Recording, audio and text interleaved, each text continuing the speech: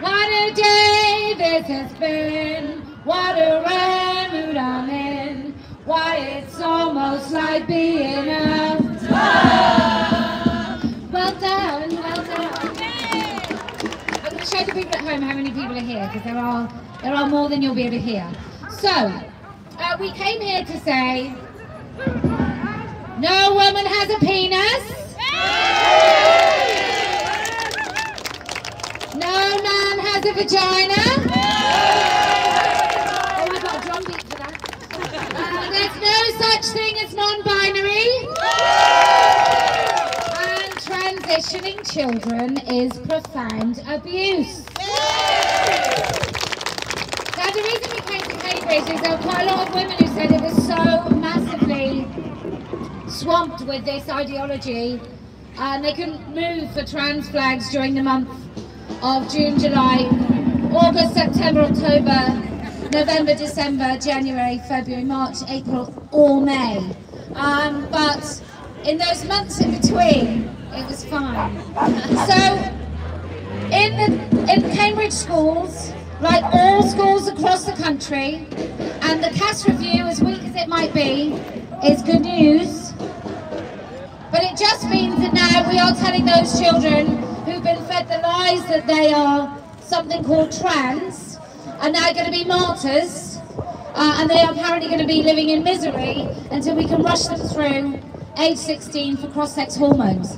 And you have to remember that when Cass was doing her report, many so-called gender clinics, little small butchers, they wouldn't cooperate with any data whatsoever. So I don't think that the NHS is free of the activist plague. I think it is absolutely rampant with it. And so to try and get these changes, even if approved, because it's only a review, even if that's taken on board by the NHS, it's going to take a really long time before your NHS hospital and services are free from this activism. Because as soon as you just get one of these blinkered fools working in a hospital, working in your GP surgery, working in your school, working in your cancer clinics, any of these places these people work, they become centres of activism. Because that is the thing that they believe they are there to do. They are a bit like Jehovah's Witnesses, except they don't really knock. They just turn up and make demands, and they use all language like bigot, supremacist, Nazi, and all these words that so far have really begun to erode people's sense of what the truth is and what they can and cannot say. And so I just want all of you to accept, by coming here today, that you are going to get names being thrown at you. But many of us, I think, are children of 70s, 80s, maybe even 60s. And we had the rhyme, sticks and stones may break my bones, but words will never hurt me. I mean, you could take my job and I'll probably get the sack, and maybe none of my friends will talk to me anymore, but realistically, you just have to accept it, and you have to try not to deny it, because then you get into a serious conversation, and these are not serious accusations. These are not serious people that give up a Saturday to say, oh, there's some women who've got, I don't know, wrinkles on their faces. Oh, they're not like people anymore. So we'd like to come and stop them talking. But for anybody walking past in this beautiful city, your children are being taught at school that they can choose their biological sex. Girls are being taught in schools that they don't really matter, and if a boy says he's a girl, he's allowed to use that female-only space. So I just think you need to have a look. Quiet people talking about issues, overprivileged morons trying to stop us actually being able to speak. But look, I'm still happy that they're that far away, and I hope anybody that's watching, if you would like to come down, it really is fine. You can come in from the entrance behind us, and at the moment, they look about as serious as their flag. So you're more than welcome.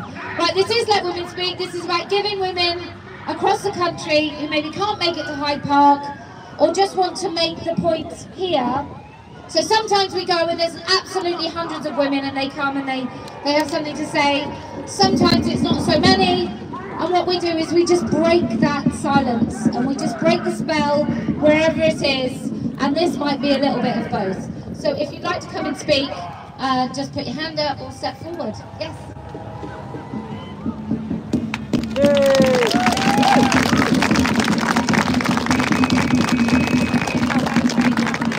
Hi. It's only about 2 minutes, I promise. The mob over there is nothing but a relic of a bygone era. Now, not to say that any of the people over there are intellectuals, but Cambridge has a history of men objecting to women within the educational institution.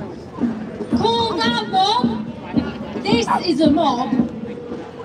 It's 1897 and 20,000 men flooded the streets of Cambridge in a protest that would see an effigy of a woman that was hanged, strung up from King's Parade, complete with bloomers, billowy blouse, stripy stockings, and with true Cambridge style, sat primly on a bicycle. And it was, yeah, that's it. Strung her up.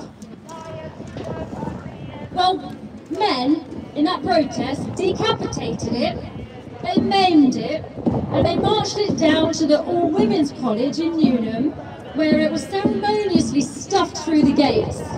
It's like something out of Downton Abbey, isn't it? Very gentlemanly. An angry mob ripped the doors off shops to build a bonfire on the market square. Eggs were thrown, fireworks were let off. And why did they do this? Because the university was holding a motion to decide if women could attain a full degree and actually graduate, see, not all men, as opposed to just getting a pat on the head. The women did not win the right to an equal education that day, and they wouldn't until the 1940s. My point is, over there isn't anything new. It's a tale as old as time. We all know that when women gather now to talk or want to have a space of our own, there will be men and some women who object. To quote Emmeline Pankhurst, when men come to disrupt women's meetings, they come in gangs, they sing and shout together and stamp their feet. Well, over there, it's the same old crusty misogyny with a new face. And it's a case of same shit, different century. Thank you.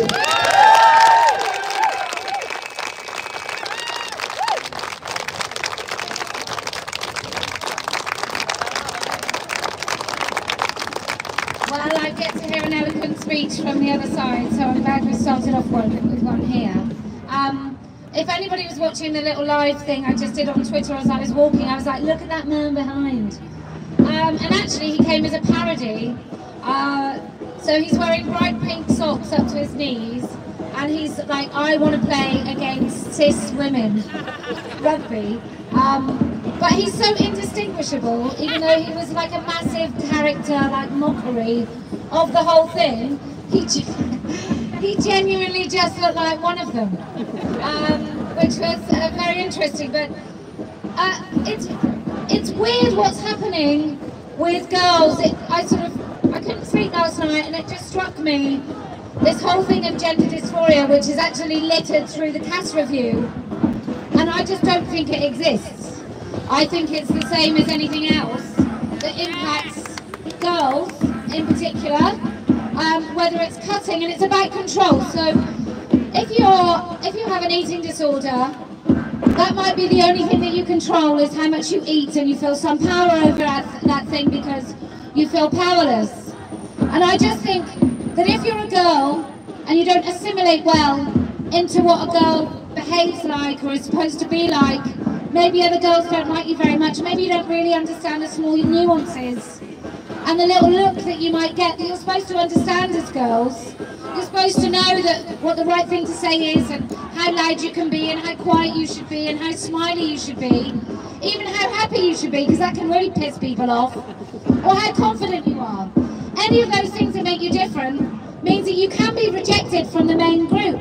So why not reject yourself? Why not come out and not have to handle that rejection by pretending you're a boy? And I think it makes perfect sense. What doesn't make sense is that we would have a specialist service to somehow endorse and affirm that that is a real thing, and that girls really can feel like boys, and it isn't something displaced. Because you don't really feel like a boy, that's just the label you give your power when you can see that you can make this decision as opposed to anyone else. And I'm not a psychologist, but that makes perfect sense to me. I mean, I'm very often on the outside of cliques and groups, and that does mean that you get to make your own way. So for any girls listening, if you are on the outside, be thankful, because being on the inside means sometimes you have to give up a little bit of yourself. Okay, who would like to speak? Yes.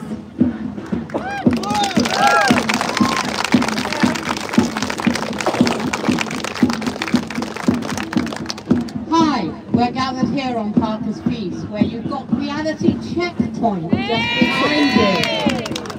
And this week, what we've seen is a real reality check with the CAS report. So I know that many, many women in Cambridge feel, as I do, that trans activism has taken over many of our institutions here. It's certainly taken over the City Council, where they passed a motion back in 2020. And I know that there are many people here who actually quietly or loudly, like me, have actually been very vocal against it. But this week, the CAS report has made the reality of what's been happening in those gender clinics clear to everyone in the country. It's really been quite amusing to see people backpedaling. Ruth Hunt today, for example, and all saying, well, we didn't really mean it. The problem is, we know they did. It's going to be a long fight to get this out of our institutions. But what we all know is that women are up to a fight. And that's all I've got to say.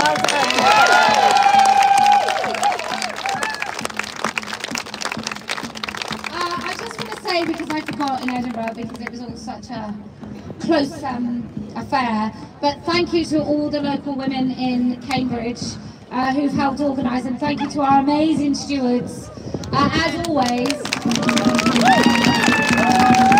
come and keep women safe. And for anyone watching, we meticulously plan for weeks these events to make them as safe as possible, and sometimes police show up, and by that I mean they show up and they do policing. Sometimes they just show up, and sometimes they send 3 people. So that is something that we really work hard to do, because we don't expect women to have to come and be intimidated for speaking. We don't expect our stewards to ever have to come and have one single finger laid upon them. And that did happen in Birmingham, so nice one. So we do try and keep everyone safe. And as I've said before, I've been assaulted too many times now. So I do actually have my own protection, because the most dangerous time for me is trying to leave. And I don't know, I think I'm quite recognisable these days. You know, the block colour's a great idea, but it does mean I can be spotted from a country mile. And there's not too many slightly oversized Barbara Windsors walking around in onesies. So, thanks so much. Okay, so who else would like to speak? Yes.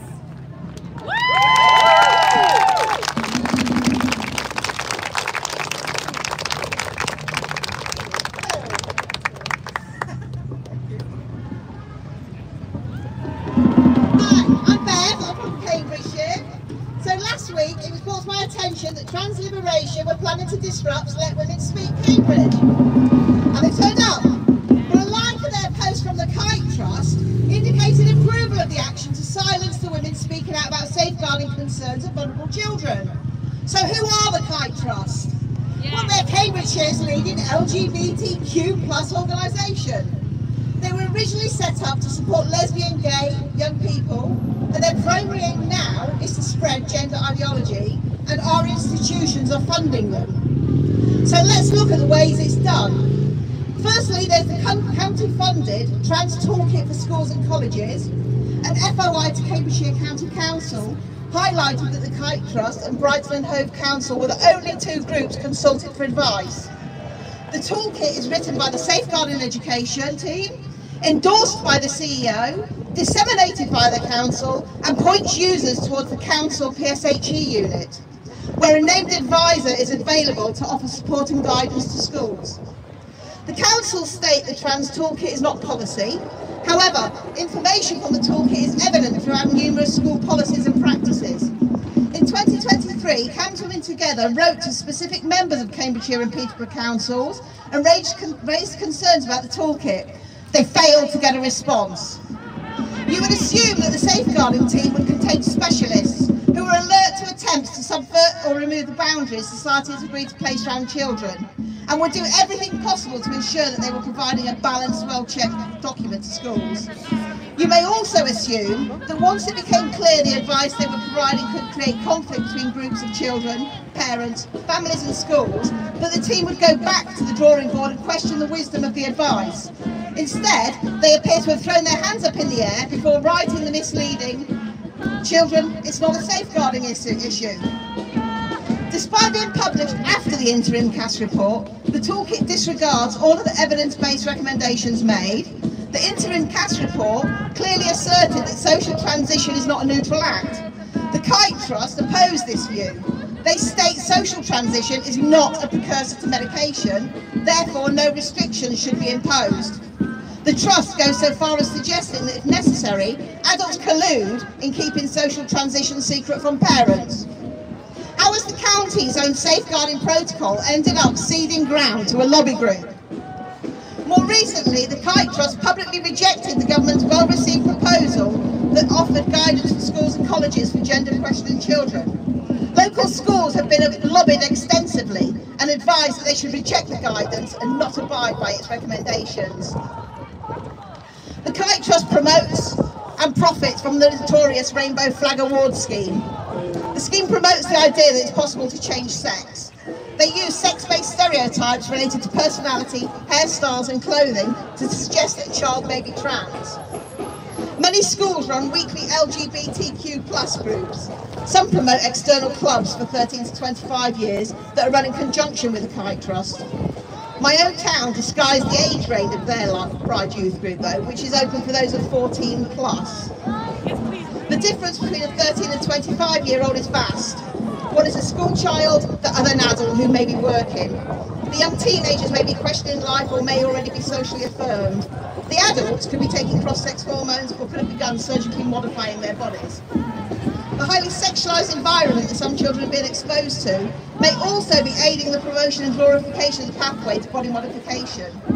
Yet we're supposed to believe that this mixing of ages and stages does not influence or facilitate the progression from social to medical. The Kite Trust website highlights their funders: South Cambs District Council, the Co-op, the Health Lottery, the UK Youth Fund and Children in Need. The Police and Crime Commission have even chucked them a couple of quid in the past.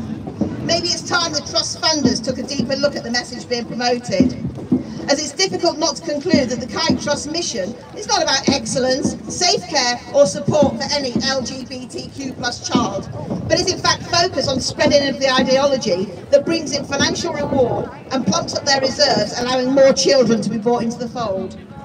Those attending Let Women Speak will continue to raise our concerns about the encroachment of gender ideology and its impact on children and young people. Will be called transphobic or worse by the Kite Trust and their allies, but what they won't mention is that we're rocking a very lucrative boat, and it really is no surprise that they want us silenced. But women will speak. Thank you, Posie.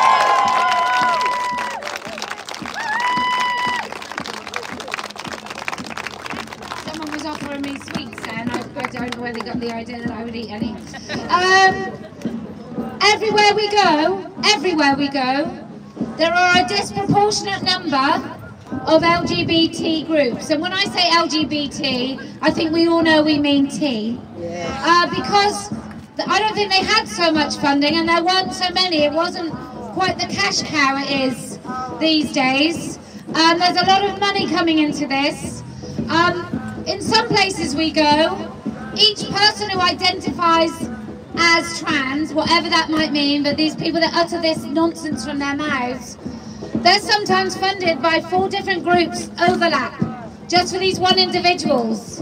And I'm sure it will be the same everywhere we go, that there is an absolute industrial kind of link from convincing a child that they are trans, to putting them into these groups at schools, rainbow groups, LGBT groups, groups where girls are told the kind thing to do is to accept that some little girls have penises and to accept these boys into their spaces. And it just follows that if you are invested in any way, shape or form of words like gender dysphoria or trans or non-binary, if there's some way of making money from that, why wouldn't you want kids to identify in that way? Why wouldn't you want to pull them through? I mean, it's a lifetime, right? It's a lifetime of this bonkers affirmation, drugs, surgeries, and the CAS review comes, and what we know is that Chelsea and Westminster Hospital plans to do up to 200, and I think I'm not exaggerating, I think it's a lot more than this actually, so I'm being quite conservative. I mean, I get accused of that all the time anyway. But I think I'm being quite conservative with the numbers, but 200, oh hello, just you, Tanya, hi. They're going to do about 200 phalloplasties. Now if you don't know what a phalloplasty is, it means removing the flesh of your arm to fashion a penis. Take a nice big bit of flesh off your thigh to make up your arm, because penises don't have hair on them, so your arm's less hairy. Well, unless you really are a man, and then they're quite hairy. But look, I don't have a penis. I just understand they're a little more sensitive than my forearm, and I think they do a totally different job than my arm. So the NHS is funding this. I mean, I think it would be interesting to see just how much money the NHS has spent, because when I looked about 5 or 6 years ago, it's about 25 million. So I think now this place, this Mengel butcher gender affirming surgery place, where they'll be butchering vulnerable women, they need nurses that specialise in repairing dead flesh that doesn't fuse. That's part of the thing that they will do. And I'm sure they must be sort of putting up some lawsuit protective sort of policies in, because I don't know if you've seen what a phalloplasty looks like, but often they require numerous corrective surgeries to even allow somebody to urinate. They are really dangerous. I mean, who knew that you couldn't actually make proper body parts out of other body parts, apart from all of us? So they knew this, they know that it doesn't work, they know that it doesn't do anything apart from, you know, if mentally you're satisfied with a bit of your body that doesn't work and has no function besides looking like something that it might represent, I'd say that you are insane, and I'd say that probably you are satisfied with that. I've seen a girl after 32 surgeries, including correcting urinating from her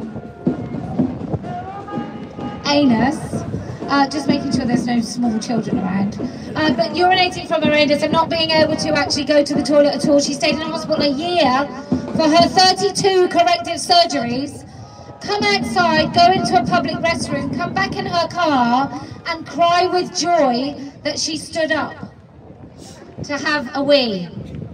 We have she-wees in this country, and it might be a bit black humour to laugh at that, but if that is your goal, I think you can be helped way before you get to the point of slicing up your body. Way before. Okay, who would like to speak? Yes.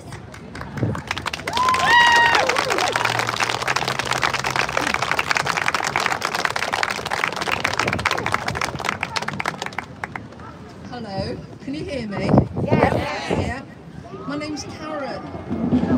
Hey! And I'm a retired educational psychologist.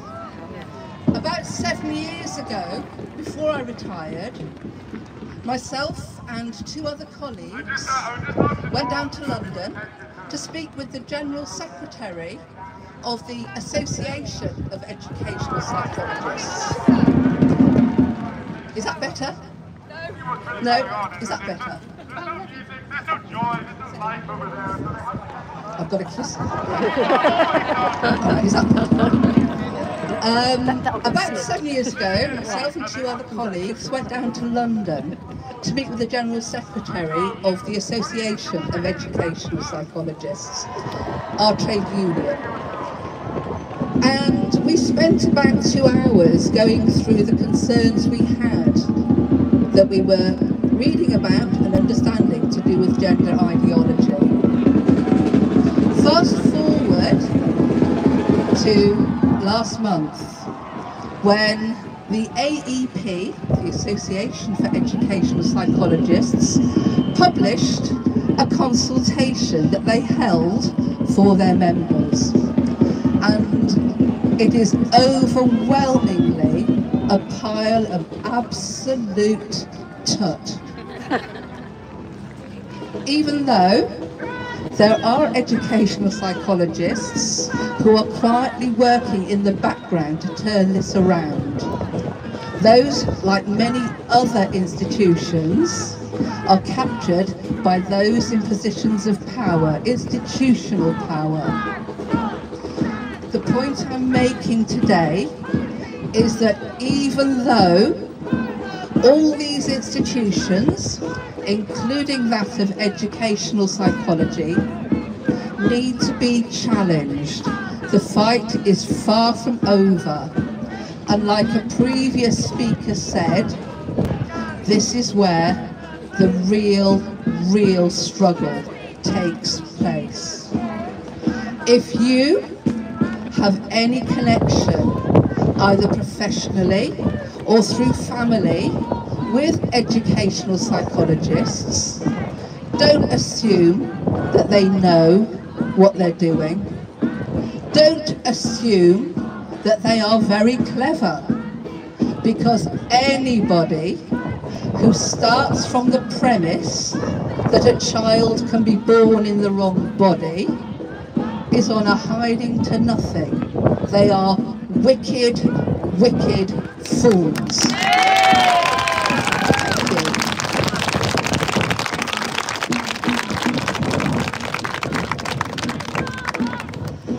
Oh dear.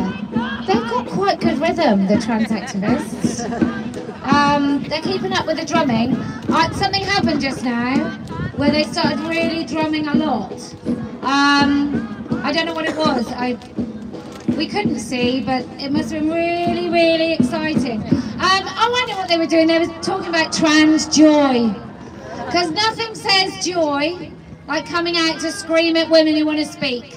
I mean, I don't know about you, but if my husband wants to make a really nice evening of us, we just shout at each other, quite angry, over each other, and we call it joy. But they are very, very joyful. I'll tell you what, I've just seen the LWS stewards just walk across. They are women who've had teenagers. That look there, both of them walking across them, that look there was, I've just heard something break in the house. Or that moment that we do is, I don't think men can hear the tone, but women can hear the tone before your children are about to kill each other. You know, that sort of, it's escalating, and then there's, oh Christ, someone's going to get hit. That was that look. Or a children's party look where you know one girl is going to push in. It's that look when you know you're going to have to come and intervene. But it was beautiful. I think that's what makes Let Women Speak so special, is many of us have the don't mess with us look, and we've got it down to a T. Anyway, I could go on, but it's wildly entertaining from here. Okay, who would like to speak?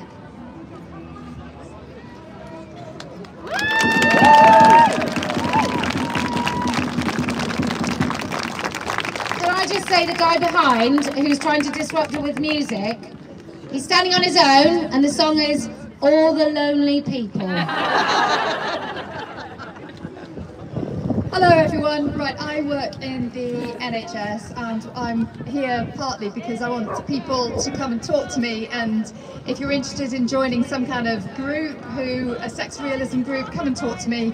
Hopefully something will happen fairly soon. My experience working in the NHS over the years, I've been working in Cambridge. I've just been really distressed by the number of young people, usually, the tall, skinny students, blokes who want to be called Lily and want to grow a pair of breasts. And I actually feel desperate for them because they're not getting the help they need. Similarly, I've seen quite a lot of young women who've had mastectomies or are desperate to have mastectomies. People who've had testosterone given to them via their parents, getting it shipped in from I don't know where, because these are kids. And it's just the appalling waste of human life. These kids who are getting these wrong sex treatments and this belief that somehow this is going to sort out their pain. And it's really, really difficult being on the NHS side of it when you're between sort of these really distressed kids and they've got nowhere to go, and it's really not the right thing for them. So there's some of us who want to do something about it, and please come and talk to me. If you're happy to hand over name and phone number, then I can let you know when something does happen. And particularly with the mastectomies, I mean, it's something that's it's very personal, because I've got a family history full of people with breast cancer, and this idea that you can just throw away your breasts and and that's okay. When people who've had mastectomies, they lose the sensation in their chest. There's the kind of sexual function that you lose. There's the personhood. There's something really powerful about that loss on the women's side. And I don't know how these young people can possibly think that that's the right thing. And there's a couple I used to know when I was working a little bit outside Cambridge. A lesbian couple, and one of them had decided to become trans, and I think it was probably because it meant that they were more accepted as a couple. In this, there's still parts of the country that are really homophobic, and so when one of them became a trans-identified female, that was kind of okay now. They were a couple that the rest of the community could deal with. But there's scars on the poor woman's chest from the mastectomy was just awful. Right, so, there's parts of the NHS I'd really like to have a go at, the GMC and the Royal College of General Practitioners, particularly after their cowardice around the CAN-SG conference that happened a couple of weeks ago. Now, I know that there's people here that don't think that the CAN-SG was strong enough in their condemnation of the First Do No Harm conference that they were doing, but actually it's a start, and I think we should be really supporting parts of the NHS and the health sector that are really wanting to make changes. So anyway, come and have a chat, talk to me, and if you're happy to give me names and numbers, then I can let you know.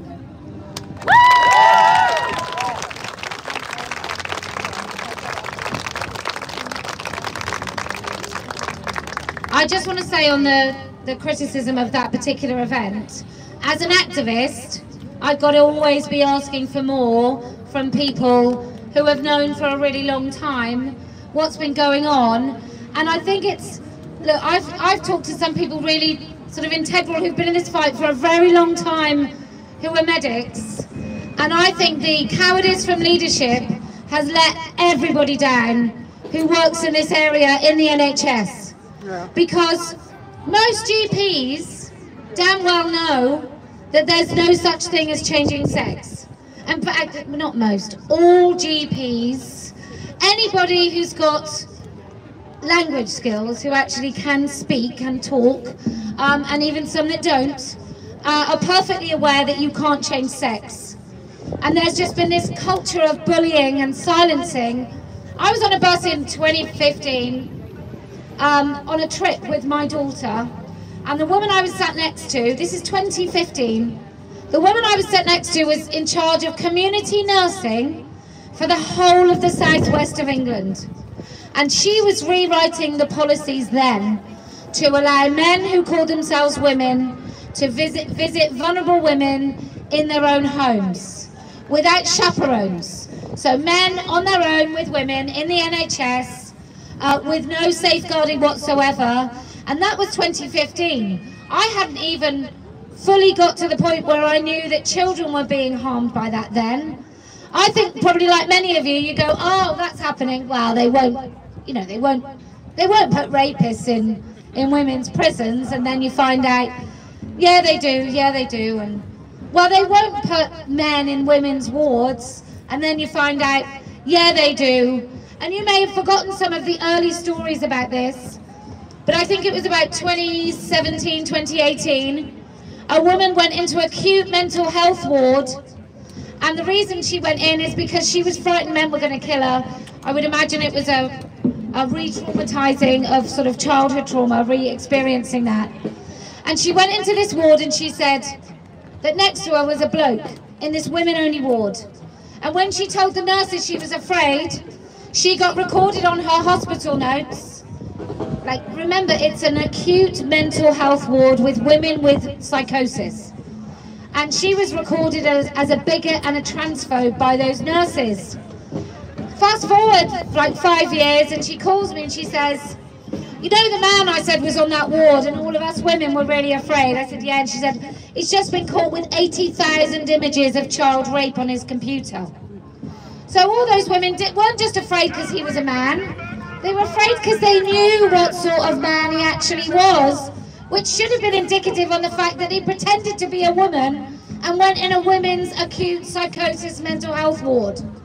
And these women are the most vulnerable women in the NHS. They are just castigated, they are not believed, they are bad witnesses, they are terrible victims. Nobody wants to believe them. Who wants to believe a woman who's had serious amounts of trauma, who perhaps changes her mind, who gets vulnerable and gets frightened and gets afraid and changes her story? Why wouldn't you chuck a man next to those very vulnerable women and then just ignore them when they complain?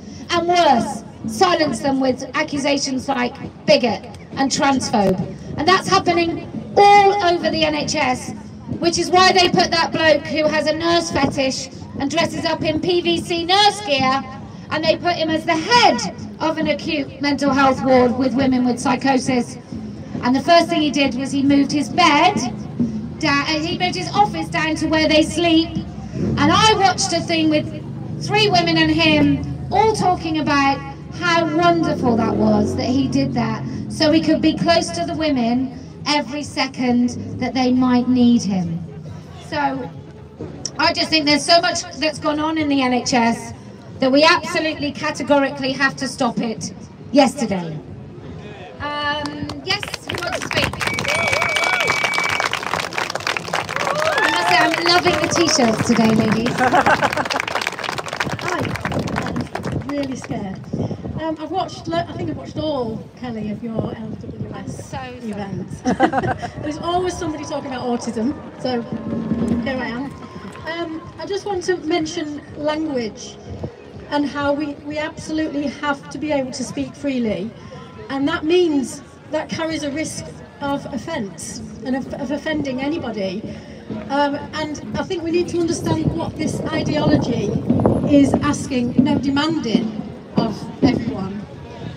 It appears to be telling you, like the really famous now Orwell quote, to reject the evidence of your eyes and ears, the party's final, most essential command. This requires mental gymnastics before you even formulate your thoughts into words. The thought process is stifled and corrupted. Dialogue is impeded, and we find ourselves choosing instead not to speak at all. Perhaps this was the aim all along. This is damaging enough for most of us. Now try, if you can, to imagine the rules of the social game are totally alien to you. Your ability to read cues is severely impaired. Those mental gymnastics are already required every time you interact with others. after growing up with these barriers which, contrary to popular belief, don't really get that much easier with age and maturity. You tend to choose between the anguish of questioning all your interactions to decide whether or not you breach some social expectation, or withdrawing completely and not speaking much at all. This is the reality of many autistic people. Now try to consider what this ideology demands from these people who already carry a really heavy burden. On top of that puzzle of everyday social engagement, they have the added requirement of rejecting the evidence of their eyes and ears in order to be approved. And this approval isn't a guarantee, as the final slap in their face is the rules and the approved language keep changing. The result, by and large, will be that we effectively silence and marginalise the autistic population, a group that are already very much forgotten, sidelined and diminished. Tolerance means accepting that you might have to tolerate being offended.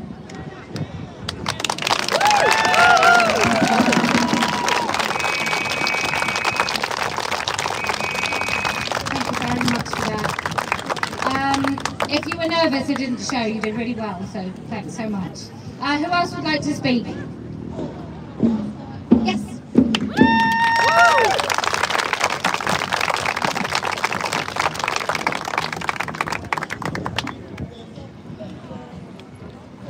Is that close enough? Can everyone hear me? Yeah. Hello.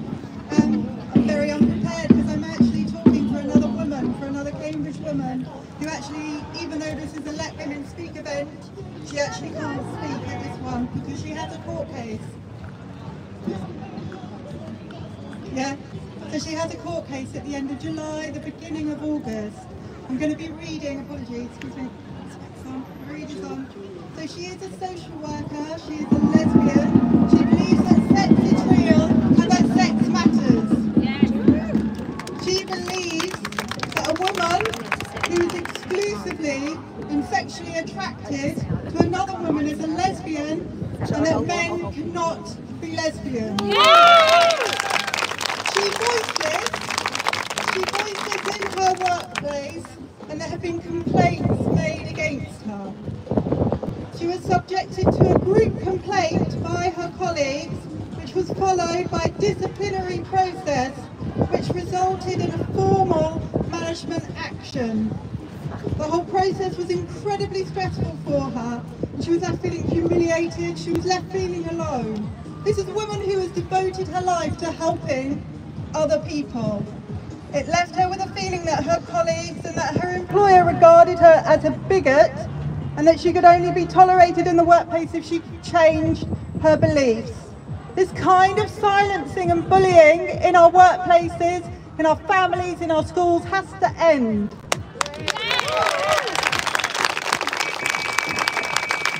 Brave women like this are taking it to the courts for us. If you want to find out more about her case, come and find me, I'll tell you about it. She's unable to do that herself, but I will tell her.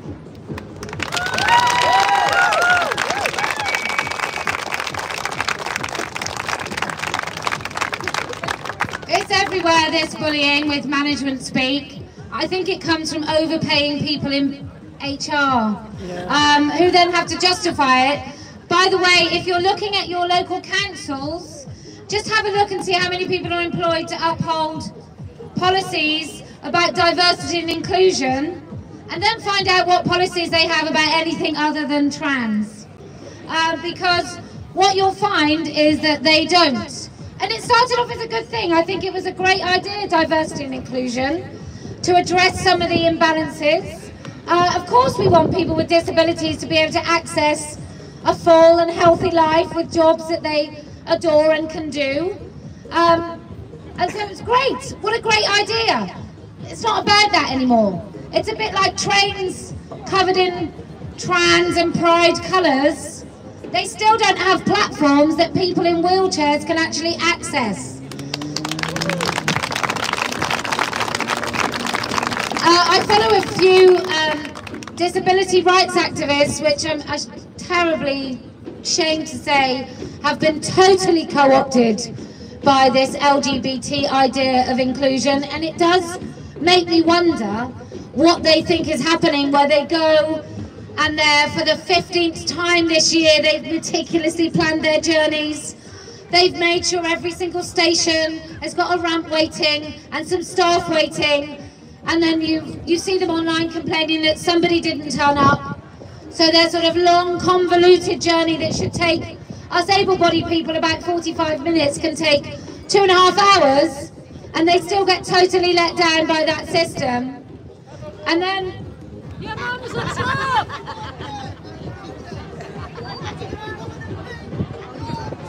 Oh, a man got a lady.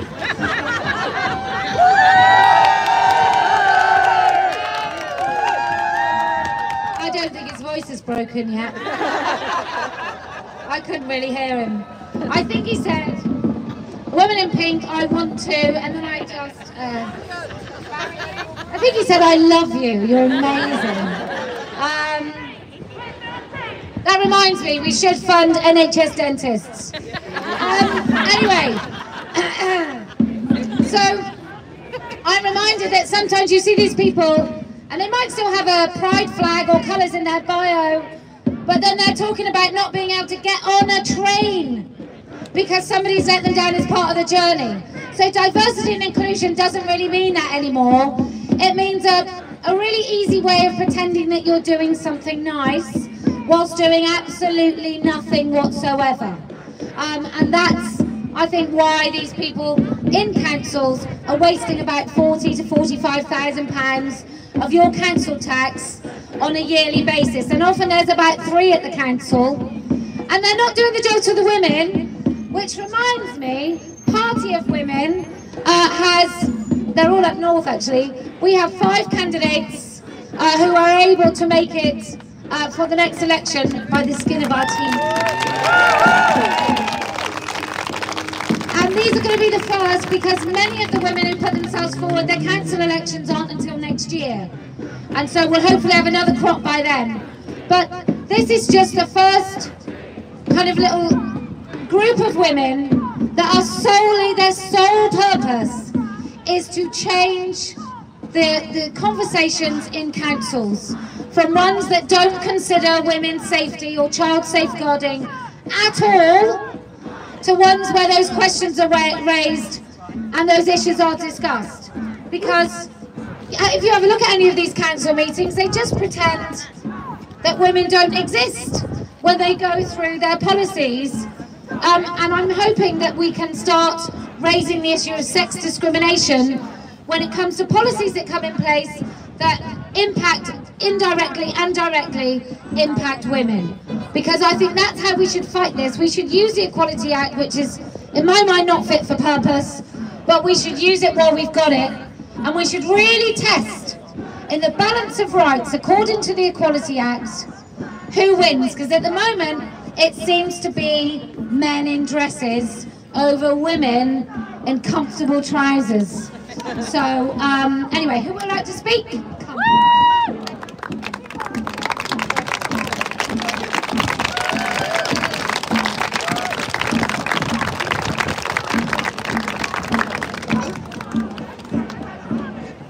Hello everyone, can you hear me? Yes!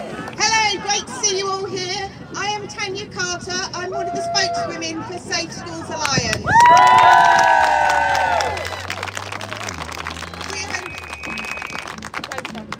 We are a national organisation. We've been campaigning since 2019 to uphold safeguarding in schools.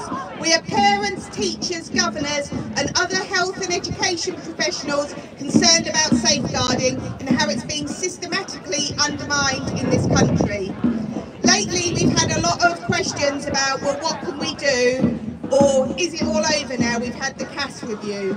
Now, we don't generally do direct action, so that's why you haven't seen me here before. That's nothing against those that do, but what we've concentrated on is lobbying the government and helping people use those systems which we know aren't working, but we still need to use them to get all the concerns on record for the inevitable public inquiry. And that will happen. The CAS review is not the beginning of public scrutiny, and it's not the end of public accountability and scrutiny, it is just the beginning. And now I've come here to ask you all to join us in demanding a public inquiry.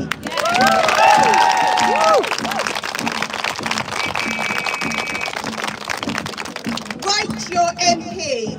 Ask them for a public inquiry. We really need to get to the bottom of what has gone on in education that has contributed to the appalling things we've seen in the CAS review. Everybody must be held to account. We need the Department for Education looking at, we need Ofsted looking at, we need the NSPCC looking at, we need every single person who has failed in their duty of care to the vulnerable children held to account. It is not acceptable to be in a job that requires you to safeguard children and not do your duty. So we're asking everyone here, join us. Write your MP, demand that public inquiry, check your local schools, demand that they are safeguarding all of the children. And thank you very much.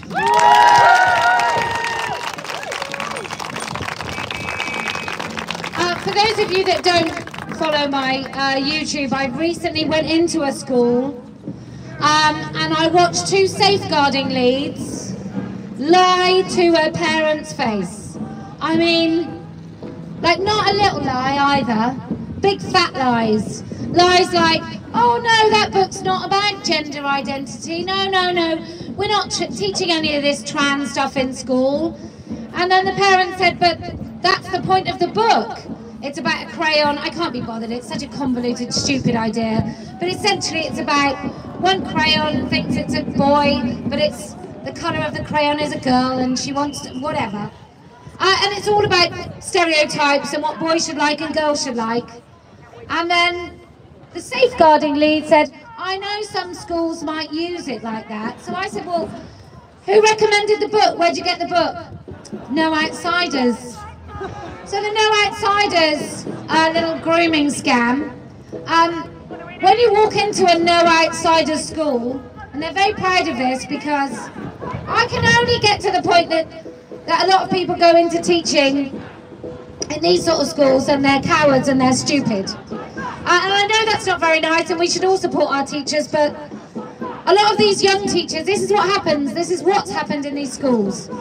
For the last 5 to 7 years, maybe 10 years, education training, so universities have been training and grooming teachers. And then those activist teachers go into schools and they get employed because, frankly, we don't fund our education system enough. So it's better to get a cheap, naive, activist teacher than keep an experienced teacher who, let's face it, in these days is probably completely jaded, overworked, and really fed up with the education system anyway. So they're quite happy to leave.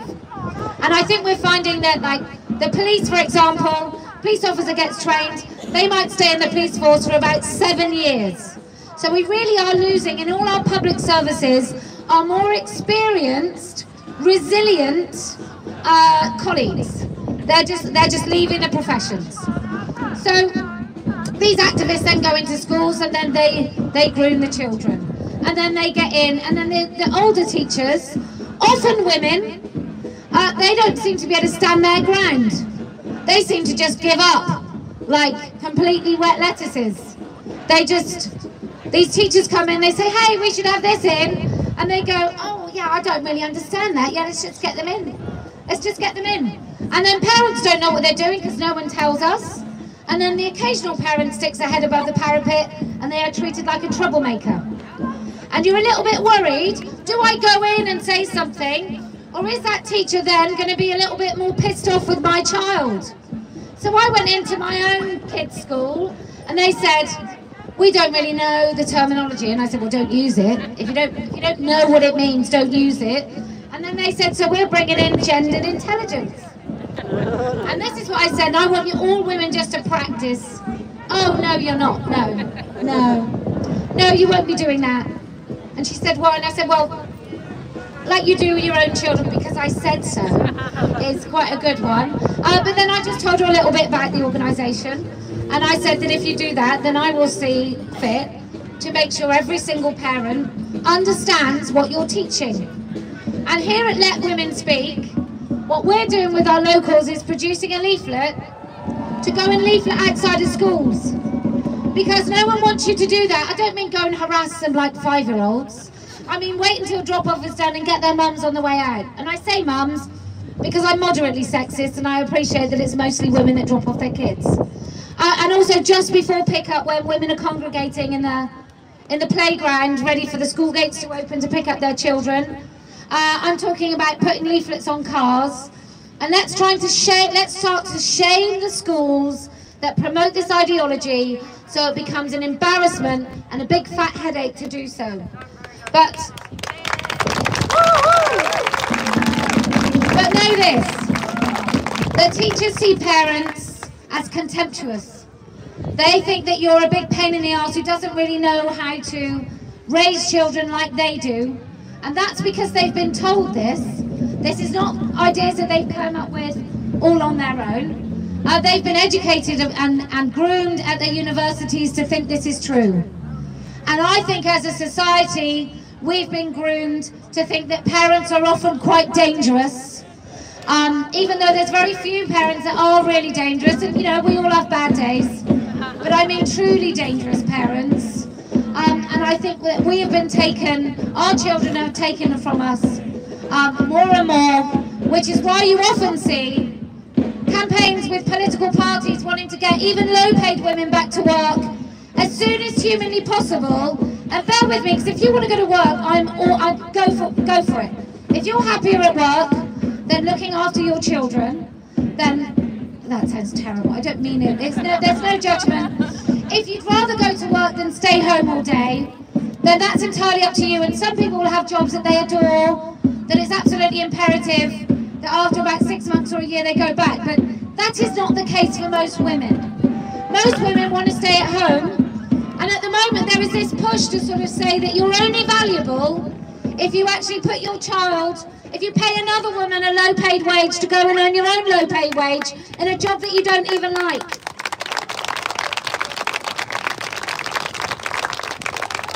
And if that sounds a bit trad-wifey, I'm just going to say that I actually think, I believe that this is what women want. It's not about returning to work as soon as humanly possible, and it's not about, you know, children don't need, we are now almost being led to believe that children need to be away from you and in nursery formal education at the age of like 3. And that's just not the case. My mother always worked. She sort of did cleaning beginning and end of day, and then my grandmother looked after me, so I was very lucky. But I just went to a playgroup. I think many of us of our generation just kind of went to a playgroup because our mothers either did part-time work but we didn't go into formal education with now activists, and there are now activists in nurseries. I hear from women all the time, so it's not just once they get to school. They're also being asked, little kids are being asked about their gender identity before they can even write their names. So just be fair warned that this is happening everywhere. Everywhere that used to be parental loco parentis, which is like parent when you're not there, an assumed role, it is now more like loco teacher or loco state-funded employer. You're like seen as the secondary raiser of your child. And I think that's all part of this. That's how this has been allowed to manifest, because we are being totally disabused of our responsibility of our own children. Who else?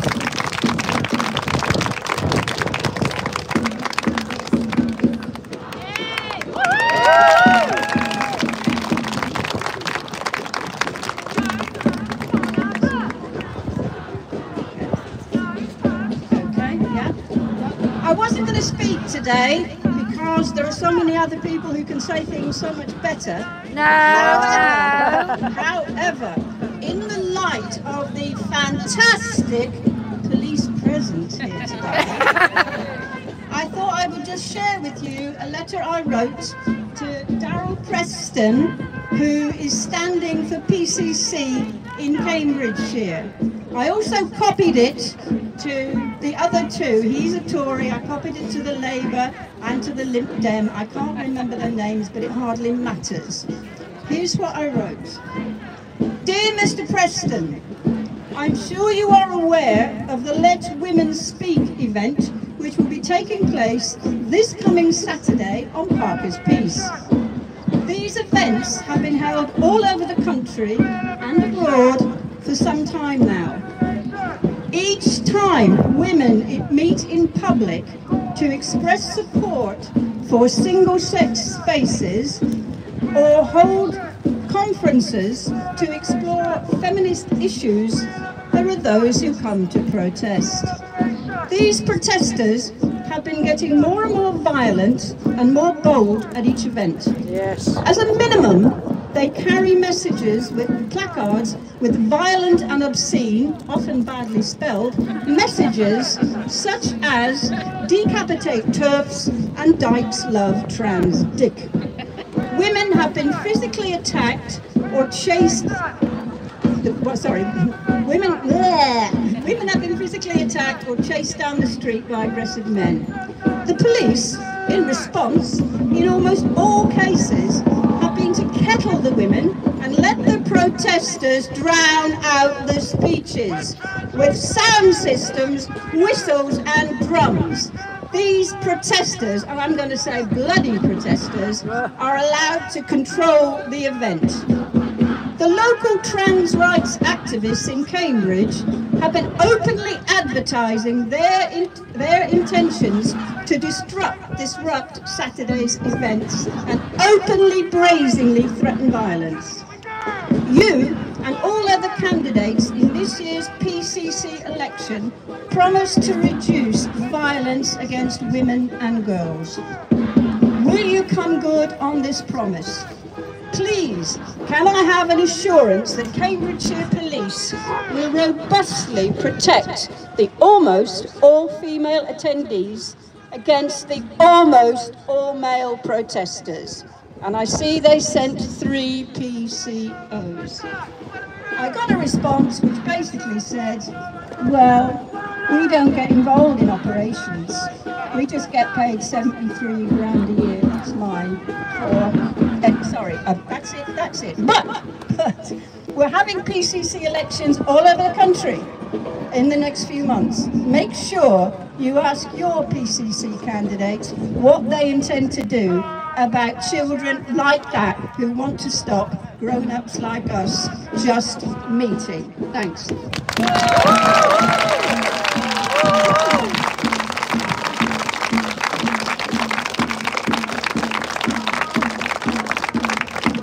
Lovely to hear those very female voices over there, isn't it? What do we do when women speak? Well, we come out and threaten to intimidate them with violence. I think it's that. It's not very. Apparently, I'm a wanker. Well, some of us still got the equipment, boys.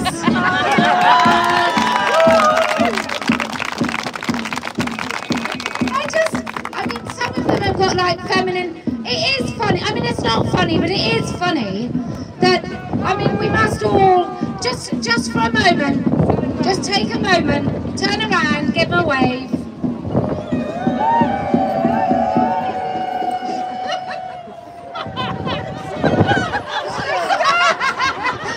So for those people watching, we just turned around and waved, and they were just a little bit silent. They were like, what are we doing? There's some really old, there's like older men there. There's a guy there with a Unite flag, with a beard and a badly painted t-shirt. He looks about 60 from here. He looks about 60, his beard's completely grey.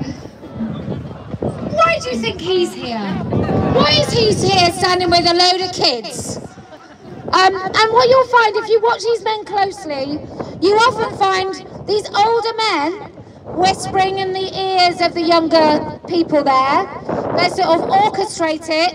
They often lead the chants. They encourage people. There's something There's something sinister about them, but they often look like the orchestrators of these things.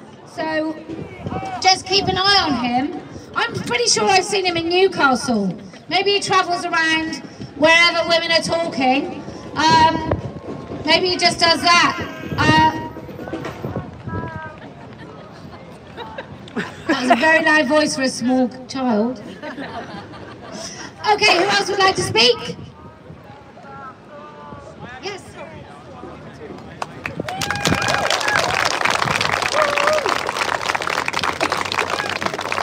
Hello, can everyone hear me? I haven't made a speech, so it might be a bit rumbling, but I just wanted to mention a few things. So, talking about the CAS review, which a few people have mentioned, it doesn't talk about schools very much, but it does say a few little things.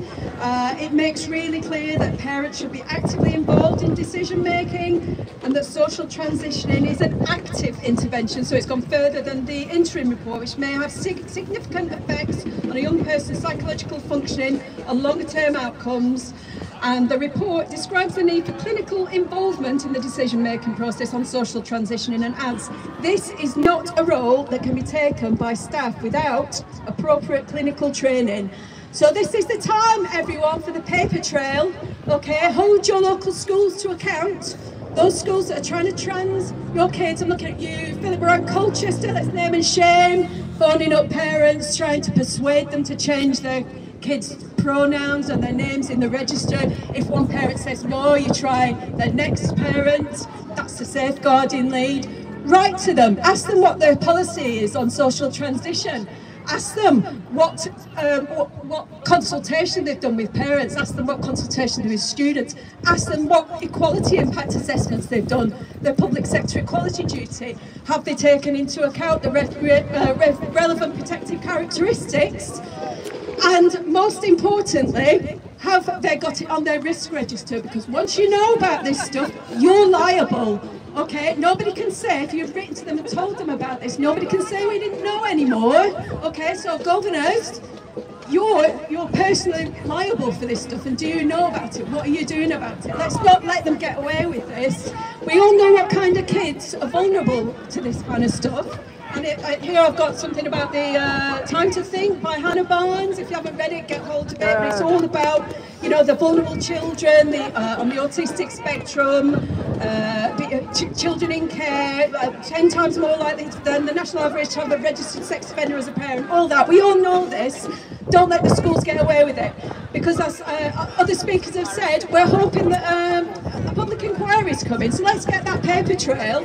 I'm getting my paper trail together with my local area, which is Colchester, the council, all the councillors that are going along with it. You've even got the local theatre transing kids behind the parents' back. I've written to it. Yeah, I write to you and I write to you and write to you. You ignore me, but I've got the paper trail now, and yeah, it's all right. And yeah. And look at your local organisations, your local TQ Plus organisations. Where are they? Well, where will you find them? You'll find them everywhere where vulnerable children are. They're in the children's homes. They're in CAMS. They're in the domestic violence shelters. And look at all the people behind them. All the people are on the school governing boards and on the board of the local theatre. Also work at the domestic violence shelters. All those people who know how to make the money go around. Just get your paper trail together, because I've got mine ready to go for a public inquiry.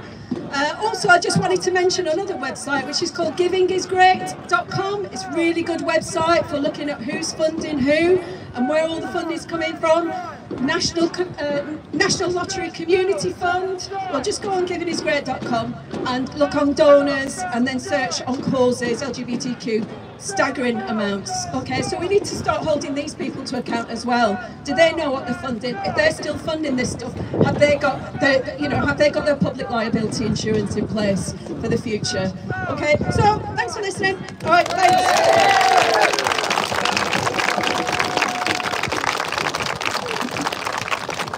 What's it called? What's it called, that website? Oh, givingisgreat.org, not .com. Givingisgreat.org. So everybody at home, givingisgreat.org. some of the I hate to talk about the trans activists, but it is funny. There's a poster down there. They look like they've spent ages on it, but the lettering's too small. I can't read any of it. Like they've drawn a big sort of tunnel. I think it's something about vision and themselves. But yeah, there's some great. Go and have a look at the gallery. It's a bit like a circus. Go and read some of the signs, but the writing's very small. So sorry, chaps. Okay, who else would like to speak? Yes. Oh.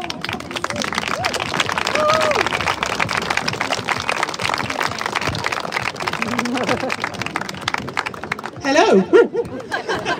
So this is my first time coming to a Let Women Speak event. I'm a bit nervous, so forgive me. This is a bit of a personal story. About 18 months ago, I've got 4 daughters, 3 of whom are teens, around that age. And about 18 months ago, one of the school called me in to say that one of them was now identified as non-binary, which was a shock to me, complete shock, came out of the blue. So I went in, I had lots of mermaids, literature and the gender-bred person shoved at me. Now luckily, I had been piqued a little bit before then by, well, stuff. I'd seen what happened to Posie, to Kelly, in New Zealand, all that absolute horrendousness. And it took all my fortitude not to go in front of these teachers. But my daughter was pushed towards a trans-identified female that was in her class. There's a little group of them pushed towards, and I watched her mental health go down the toilet. For the last year, she has really struggled, and it was horrendous because I made sure to tell her that, you know, she can think what she wants, she can wear what she wants, it doesn't matter, but she is female. She will always be a female. Whatever she does in this life will be affected by her femaleness, which she seemed to take on board. And about 6 months ago, things came to a head where the group of trans-identified children she was with were absolutely toxic, completely toxic. And we had a non-contact order, all sorts happened. And she was removed, they were removed from her, she was removed from them. And I watched as her mental health came up again. So about a few weeks ago, I'd seen that she was wearing more feminine clothes, my leg's shaking, sorry. And I said, where are we with this? Let's be honest, I don't mind what you say, where are we? She said, Mummy, I wanted to fit in, I'm not non-binary anymore. I know I'm not. And my heart soars because, yeah, non-binary is BS, straight. Women we're so special, we're female. Women are adult human females. And my daughter's over there. She's come with me today to see what women are up against. And it's just amazing. The lengths they go to and the things they put on this sign, it's horrendous, but there we are, we have to fight back against it and do all we can to show that women are adult human females. No woman has a penis. No man has a vagina. Thank you very much for listening.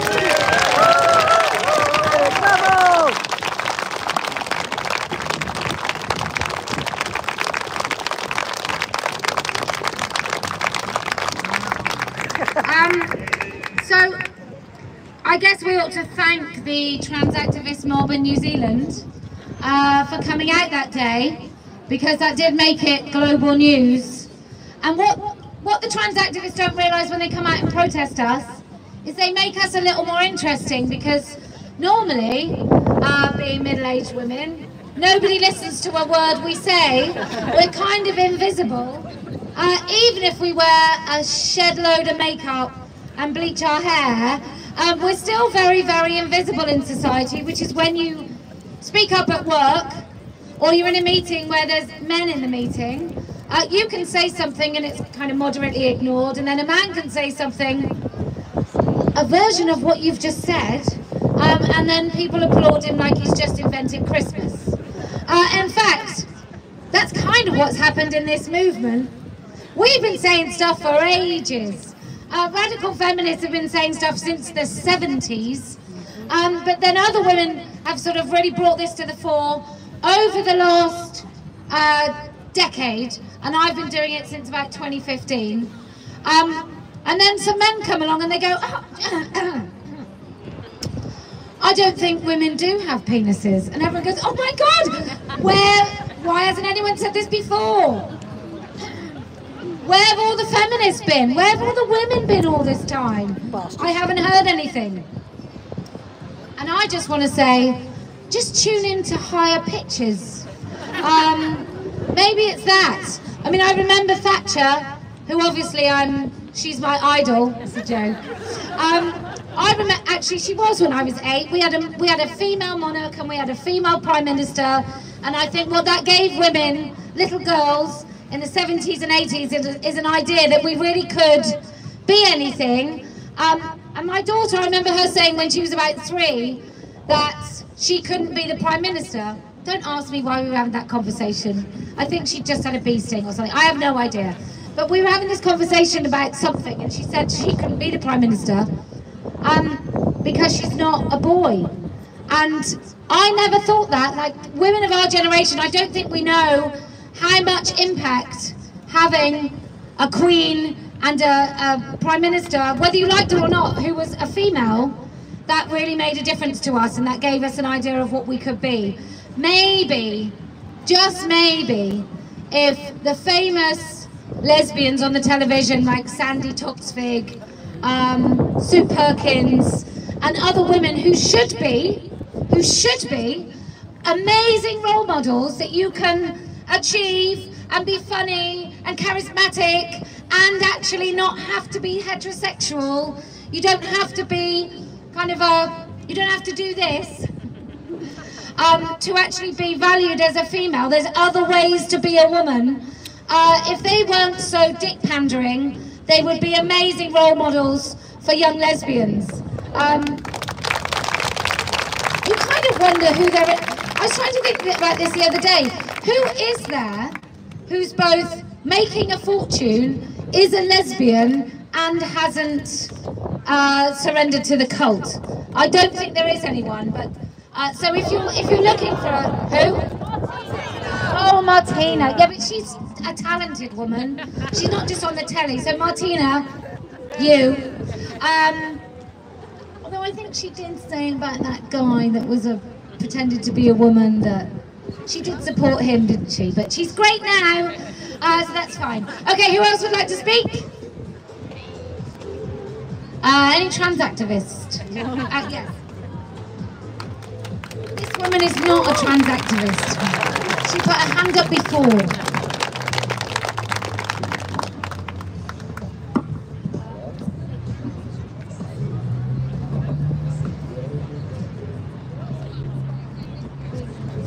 Okay, you hear me? I haven't got a huge amount to say, but I just wanted to say a little bit about what trans has meant to me. I didn't know anything about this till about a year ago when I came across Kellie-Jay on Spotify, and then Mum and I came to our first Let Women Speak in Hyde Park in June. Yay. Anyway, so adult life hasn't quite worked out for me. I've sort of had a failure to get my shit together. But the trans business has given me a dilemma, because I have 2 younger brothers, and them and their partners are both trans sympathetic. And part of me thinks I should tell them, but the other part feels really, really superior, and I don't really want this moment to end. So anyway, we're still working on that, and it's a long time, and it's quite a good feeling. And then the other thing, I sort of came to an understanding of why, although I was sort of acting utterly moronic for many years, God didn't answer my prayers, and that was because there are a lot of actual fucking morons out there, and she had other priorities.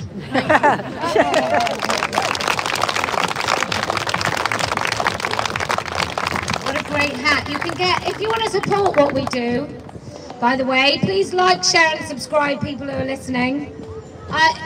It costs far too much money to actually come and do these events, because we have to have security, we have to have travel, and if you can support what we do, we want you to join us and wear beautiful items, but it just takes more money than you imagine just because I have to have security. And so if you can, go to letwomenspeak.org. There are many ways. Dangerous ribbons. There are many ways to support us. You can either be the billboard, you can wear your words, or you can simply donate. But we really want you to be part of what we do. And another way you can be part of what we do, or what I do, is to join the Party of Women so we can get more women, or people, women, but we don't discriminate, but we want women, who can come and represent us in local government. PCCs, to run for a PCC, and their elections are this year, it costs £5,000. For an MP it just costs 500.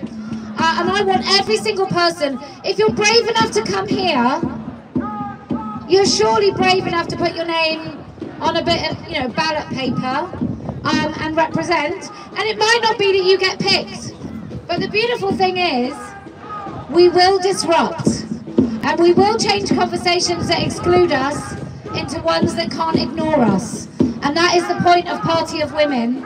And people have said, what are your other policies? Do we need other policies besides we know the truth and we're not afraid to speak it? Because I don't think so. And then someone said, yeah, but what if they say about funding in the NHS? And I said, well, if you reduce the number of days that a woman spends in hospital by making her stay stress-free, by making sure she's in a female-only environment, she'll leave the hospital sooner. And then you save the NHS some money. If you stop paying out to nonsensical surgeries, you save the NHS money. If we stop the mutilation of children, you save the NHS money.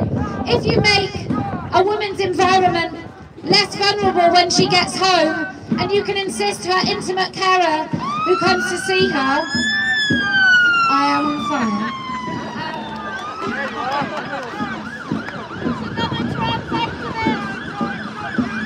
Someone's been misgendered.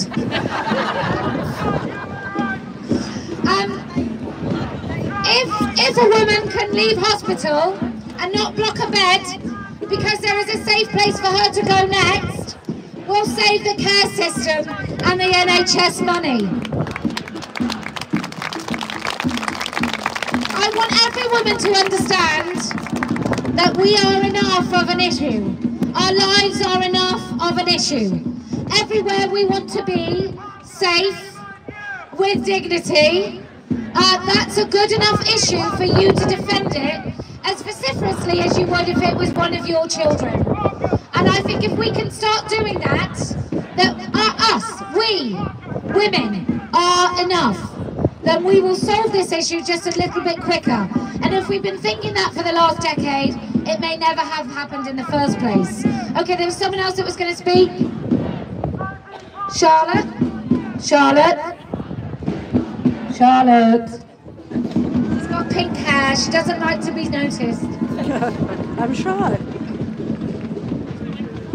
I've never seen her run.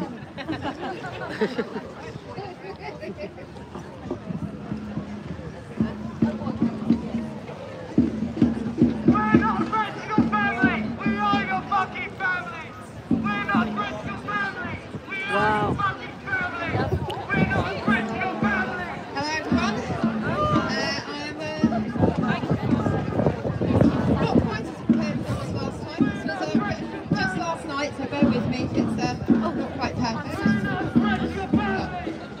Hello.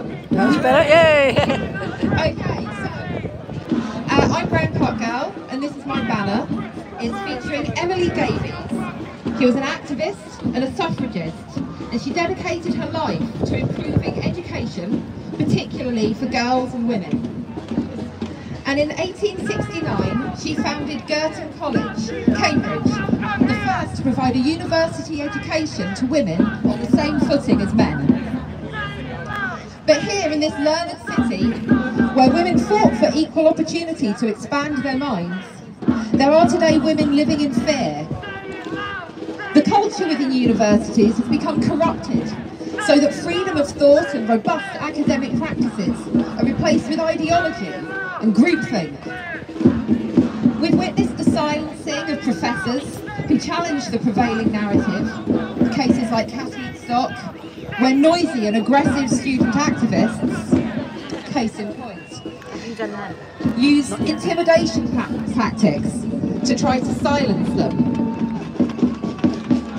It would be easy to assume that all students are just as hopelessly indoctrinated as our friends across the park over there. But Let Women Speak has been to many university towns, and every time we discover students who do not believe the gender nonsense. They are so grateful to see us, because they thought they were alone in the knowledge that women don't have penises. Yay! They're not alone, of course. There are countless others like them, horrified at the lack of academic freedom, but simply too scared to speak up. They feel the difficulty of swimming against the tide when they are still relatively young and inexperienced themselves. The tragic irony is that the place where they have come to learn and expand their minds is actually stifling them instead. But it's an even bigger danger to society at large. For once we realise that we cannot trust the experts, progress halts. To move forward, society follows in the footsteps of those who came before us. We learn what they learned without having to blaze a trail, so we might move further along the path than they did. But when we cannot trust the trail they have left, we must each rebeat it for ourselves, and we cannot advance as a society. And so we stagnate and regress. Many of you here know this feeling well. We have had to sacrifice time on our own careers, interests and relationships so that we could step in where our institutions have failed. We have had to read countless scientific documents, learn statistical analysis, become researchers, archivists and orators, so that we can demonstrate the truth that we all knew all along, that humans cannot change sex, that gender is just harmful, sexist stereotypes.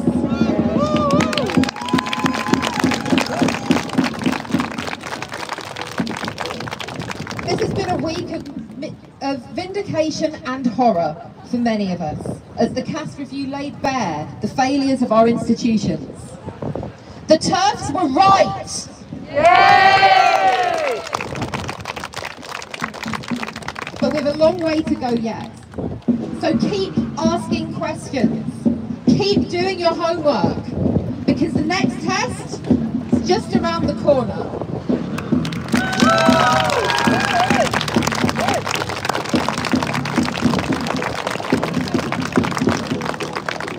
You know, we got 3 YTS police officers. They're literally, there's police escorting football fans through the park to protect those arseholes over there. Now, why is that? There have been claims recently that we don't do enough with the police. We really do work very hard to ensure that we have good relationships with the police. We're often given a liaison officer. And what happened in Edinburgh and what happened in other places is police just don't give a shit about women. They see us as the aggressors. They're dehumanising language. And look, there's police training which encourages people to boo when my name is read out. So this goes on like professional, I say professional, in police training. This goes on that they are encouraged to see people like myself as aggressors and all of you turfy women as troublemakers. You know, because it's been such a troublesome event today. And those people over there, they see as victims. You know, Jimmy, 54, knee-high socks, his mum's pants, or usually his wife's knickers, or in Caitlyn Jenner's case, his daughter's underwear. They see those men as vulnerable. You know, they talk about this most vulnerable minority. Do we think a man who has basked in the free labour of his wife and has his kids, and when his daughter goes through puberty, he thinks, oh, do you know, after all this porn, all I want to do is dress like my daughter. And I can't keep it in anymore. So I'm going to start wearing skin-tight dresses that show my inadequate bulge, and I'm going to wear that out in public because I'm so vulnerable. I mean, that doesn't say vulnerable to me. Vulnerable says to me, stay at home, don't go out, stay silent at work, don't speak up. Like, hold your breath when there's a man in your space because you just feel too afraid of what he's going to do. And for my good friend Peter in America, I've done karate. And still I don't feel that I could defend myself against an 18-stone man who wanted to do harm. Or even a 9-stone man who wanted to do harm. Because they are infinitely stronger than us. And they can overpower us. Even if they do get the girls to bang the drums, like over there. If you want any further explanation of biological sex, just look around and see who does the work in the old trans activist crowd. And you'll find the men standing still. And the women, even sometimes with strangulated testosterone-fueled voices, are doing a lot of the shouting. And when they're not, it's the men going, trans women are vulnerable. We're so vulnerable. But anyway, let's remind you, the opposite protest is sponsored by right creepy predators. That's an RCP flag, I think that's what it means. The Communist Party, Palestine, Unite Union, and then I think it must be the Illiterate Society have come out with some handmade protest banners. But anyway, this is what we came to do. We came to say, like, anybody else going to speak? No woman has a penis! No man has a vagina! There's no such thing as non-binary! And transitioning children is profound abuse!